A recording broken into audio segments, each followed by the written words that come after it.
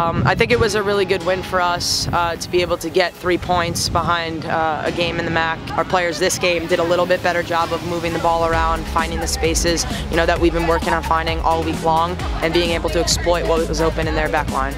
And then Jill had the courage not just to bring the ball down and cut it back, but to actually take that shot, and it was a great one.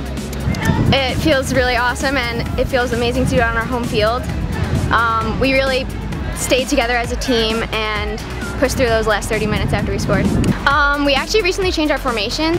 It allows us to keep possession right when we win the ball because we have a bunch of options, so that adjustment has really helped us. We know, especially with the results Riders put together over the past couple of games, it's going to be a big one. It's going to be a hard-fought match between two really good teams.